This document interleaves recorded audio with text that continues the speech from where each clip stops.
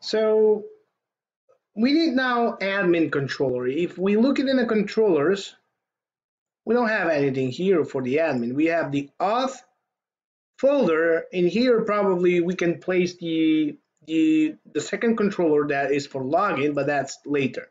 Now what I want here is to create Control C. Okay, actually one more thing that I want to show you, because remember I open up here and show you that the admin table what's inside, but you can do the same thing through Tinker. So all you need is to say db table, oops, come on, db table and admins, and you need to use the word get. No, not like that. What I did had wrong there. Come on, db table admins get. Now you should be able to see all the table. Here it is. One here, it's actually one entry inside. That's why you can see this. This is another way. I can also show you next time how you can see all of the tables, and after that use the table you want to see instead of going like this. That's one way. Now I'm going to Control C. I'm exiting there. Now what I want to do is I'm going to create admin controller, and so PHP artisan and make controller admin controller, and let's make it with resources. By the way, if we don't need anything, we're going to delete it. Here it is, the admin controller. Now the index, I just want to return view admin index, right? Now if you're asking why I'm doing this, because in a web we had this function. I'm just going to comment this part. Just first I'm going to copy, and then I'm going to comment. Now we need to change this way here. Now we're not going to use the function anymore, but we are going to use the controller, admin controller, and that will hit the index, right? Now we shouldn't have any PHP artisan route list. Now we do have this same admin. Now if I go back, remember here we have web. This is middleware, it's not guard, so it's a different thing. Don't get confused. Now I still should be able to point out because we haven't done anything. Now the guard, actually how we can specify this is, I want everywhere, everyone that it goes there, I want to have, so public, to be authenticated. So double underscore construct. So we're going to build a construct here, and I'm going to say, okay, this middleware, and if you put it off, I'm going to save it. Now I'm going back here. Look at this.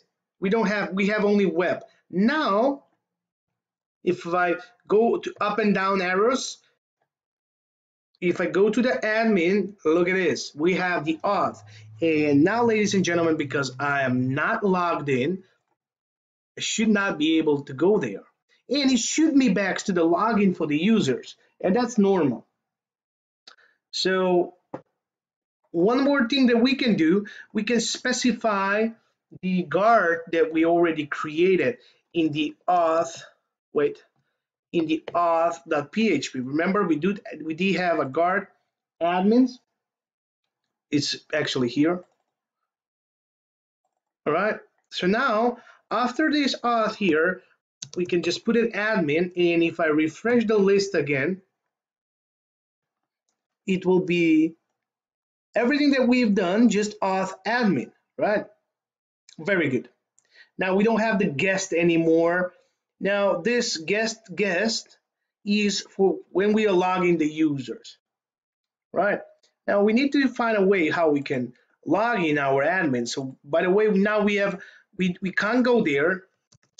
We use the guard admin, but we actually are not doing anything. Now we have two specific here. If I go back, we do have two specific. One is get and the other one is a post method. We do have the same name login. One only have a name, and one is only for showing the form, login form, which is, by the way, this form. And the other one is hitting another method called login. Now we can do this. We can copy this one, but we need to change a couple of things here. Now I'm just gonna close here, close the auth, close the web for now. So what I'm going to do, I'm going to show you this login control. This login control does have only construct guest, except logout, nothing else.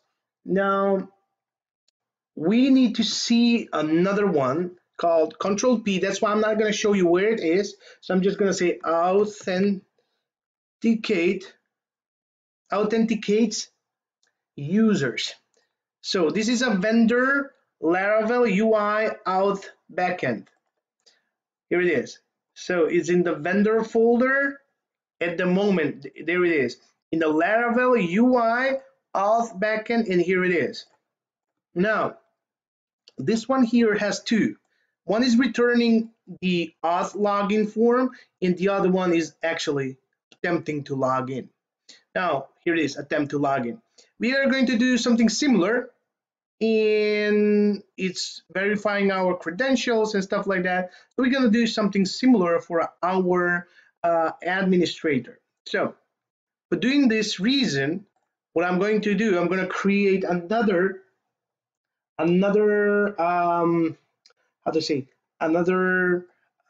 controller, and that is PHP artisan make controller. Now if you want to place this controller, wait, I'm going to show you. If you want to place this controller in this folder or directory, you need, for example, this is a login controller, and I want to do login admin controller. Now if you want to place it here, so you can say auth, you can specify the folder and say login admin controller. And that's pretty much it. Now it's there actually in here. So you're not going to see in the controllers here, but you're going to see this here, by the way, in this folder directory, call it whatever you want. And this login admin controller extends the controller. Now inside this login, inside this one, we need to have one function. The first function will be public function index. Right, in this index will be actually, I'm just going to show you. Wait, return is going to return view. In this view, come on, what's happening to me? In this view, it will be from auth folder login admin. This view doesn't exist anymore, or at the moment. Now while I'm doing this, here it's saying show login form, and I'm doing the same thing. Instead of show login form, I'm doing the index. This is what I'm trying. So I'm building the first part of the login authentication for the admins. The second part will be actual login form. Login functionality. Now the first one is show login. Even you can name it show login here. Doesn't matter. It's not gonna be this. But the thing is that we need to create this login admin in this login admin view. It's actually, I'm just going to close and in resources, views, here it is, auth folder, and there is this login blade. Remember, we styled this blade. Now I'm just going to copy this blade, Control C and Control V there, and I'm going to name it login admin. Right, so I'm going to rename it to loginadmin.blade.php. Excellent. Now we do have two problems. The first problem is we need to say here admin login. So I'm in the admin, this login admin blade. close this one. You don't want to do it. So also we need to change the route here, or route.